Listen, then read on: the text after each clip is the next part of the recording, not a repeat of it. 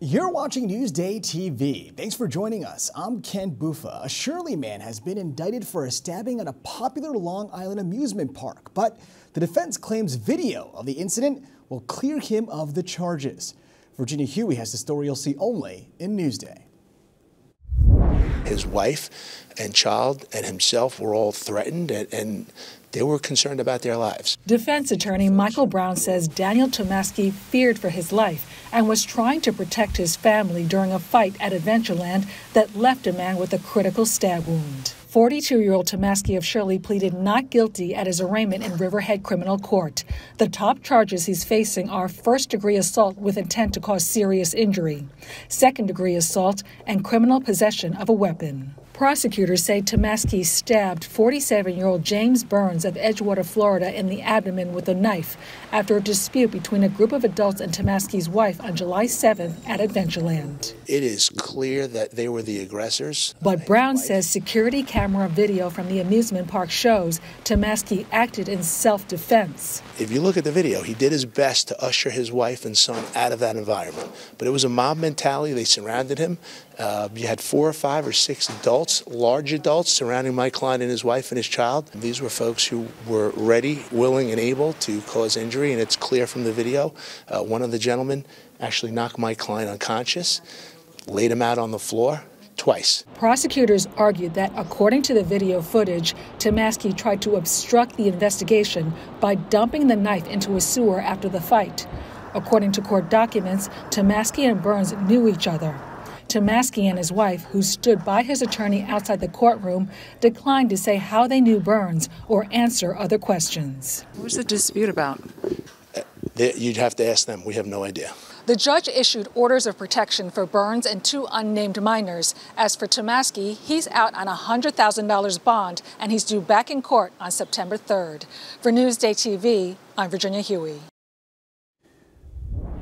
One of the island's most famous restaurants is closed, but fans of the Miller Ridge Inn should not panic because it's only temporary. The owner says the Jericho landmark is being updated. The work should be done by September 10th. The Miller Ridge Inn's history dates back to the 1600s. It's one of the oldest operated restaurants in America. And workers are bracing for layoffs at one of the island's biggest companies. Henry Schein just announced a restructuring plan that's supposed to save the company as much as $100 million a year. Now, it's not clear yet how many jobs are at stake. The Melville-based medical equipment distributor has nearly 1,500 local employees. And Breeze Airways is adding a new route at the MacArthur Airport. Starting in late November, the airline will start flying nonstop to Sarasota, Florida, twice a week. Breeze already runs flights to other parts of Florida, as well as year-round routes to South Carolina and Virginia. And Jake's 58 is a popular destination for lots of Long Island gamblers, but now the casino has been hit with 24 violations from the state. Drew Scott has a story you'll see only in Newsday. Every day, hundreds of Long Islanders get off exit 58 on the Long Island Expressway to visit Jake's 58 Casino in Islandia. People like retiree Marty Raber. Yes, it's a senior citizens headquarters. But according to records obtained by Newsday through a Freedom of Information request, Jake's is the first and only casino in New York to be slapped with 26 violations, allegedly employing people without the proper gaming license, including top political appointees. OTB has long been a pension mill, and there are others, and all political parties participate in that fiasco. It's costing the taxpayers a lot of money. Some political appointees named by the Gaming Commission as not being licensed or holding an improper gaming license were Anthony Portacy, Brookhaven Town Democratic Chairman, Republican Anthony Pancella, OTB's former CEO, and James LaCaruba, OTB Vice President. The OTB President, Phil Boyle, says the error is being corrected after the purchase of Jake's 58 from Delaware North to OTB. We believe a lot of our people did not need licenses, and others that have licenses were told they had licenses, and they found out from the Gaming Commission that they needed a different level. It's going to be resolved. We're working on it. But Fitzpatrick believes Suffolk OTB, which is a public benefit corporation, shouldn't be in the casino business, will continue to be a patronage mill, and he worries about the long-term effects of gambling on the public. It will lead to more Suffolk County and other residents falling into the trap of addiction. Jake's 58 is appealing the 26 violations, and the State Gaming Commission says it's holding off on the fines until the matter can be settled. In the village of Islandia, Drew Scott, NewsdayTV. Now, the people named in our story gave us these responses. Portizzi says he received a temporary license in 2021. La Carumba says he thought he had the proper license. And Pencella claims it was an administrative problem that's being corrected. Let's read more about the violations. Go to Newsday.com, click Get More on the Newsday TV video box. Looking for a day trip not too far from home? Well, just hop on the ferry and head to Shelter Island. Here's the latest chapter in the adventures of Scott Vogel. Just a few minutes from both the North and South Forks, Shelter Island somehow manages to be a fork all its own, an East Fork, if you will. Its special vibe draws inspiration from both North and South sensibilities. So you can take the ferry from Greenport, which is, I'm oversimplifying here, but it's sort of this no-frills, unpretentious fishing village.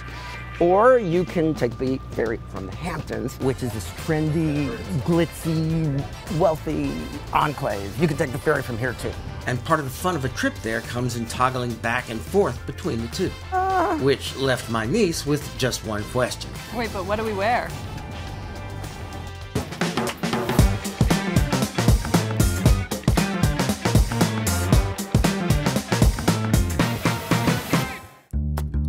If Greenport is all simplicity and unfussiness, so too is the Shelter Island Heights Pharmacy, where they've been serving breakfast at the lunch counter for over 100 years. And they have this really fantastic high-end shopping. Wait, Scott, you can't go dressed like that. It's true. On Shelter Island, you could spend hours shopping at high-end boutiques, and then in the next breath, visit a farmer's market or a local taco stand to get provisions for a thrilling trip by a kayak to tiny Taylor's Island just offshore. Can we get a drink before kayaking? We have to change first. Row, row, row your boat. Elegantly restored just a few years back, the Pridwin Hotel has a fresh and comfortable interior and a terrace bar that's just perfect for people watching.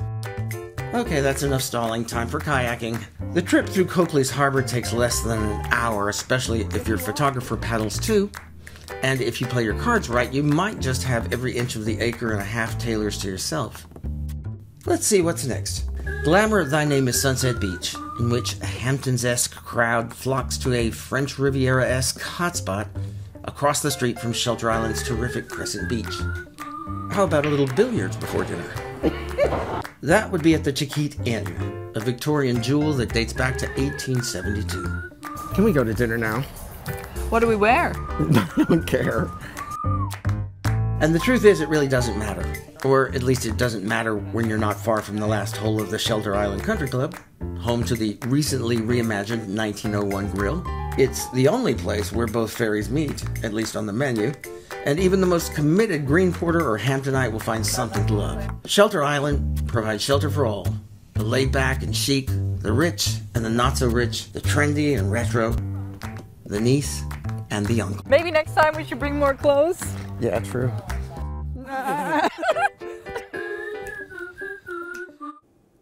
Now, for more adventures of Scott Vogel, go to Newsday.com, click Get More, below the Newsday TV video box.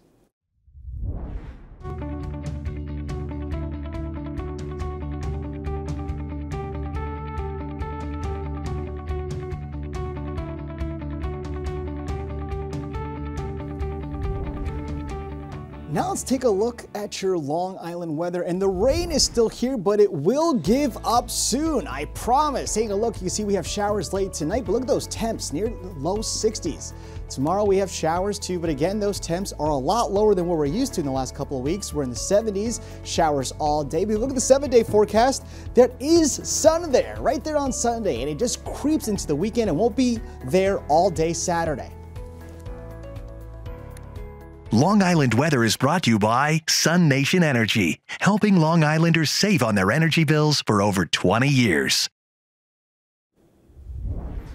You're watching Newsday TV. I'm Ken Bufa. Thank you so much for joining us.